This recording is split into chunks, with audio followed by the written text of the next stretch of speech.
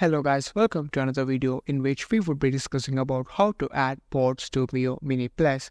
Are you having trouble adding ports to Miyoo Mini Plus? Don't worry, in this video we'll help you find a solution for it. Just follow these easy steps. 1. Enable ports collection. On your Miyoo Mini Plus, go to the package manager and turn on ports collection. Step 2. Download ports collection. Visit the GitHub link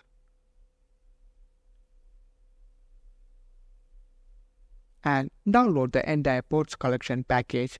It's about 1 GB and includes many free ports, those without copyrighted material too. Step 3. Prepare SD card.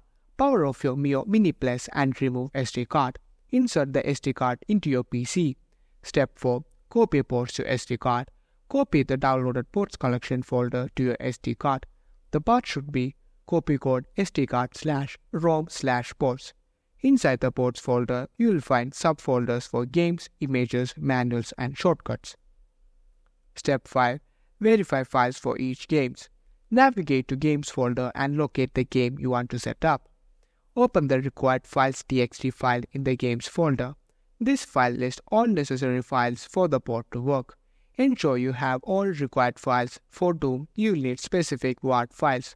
Step 6. Ensure correct file names. Make sure the file names match exactly as specified in the required files.txt, including correct casing, uppercase or lowercase.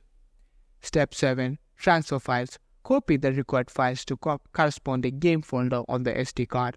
If the files have different names, rename them to match the required file names exactly. Step 8. Insert SD card back into Miyoo Mini Plus. Eject the SD card from your PC and insert it back to your Miyoo Mini Plus. Step 9. Import ports. On your Miyoo Mini Plus, go to Game section, then Ports and select Import ports. If everything is correctly set up, the game should appear and be playable. If not, double check the file names and ensure all necessary files are in place. Thank you for watching.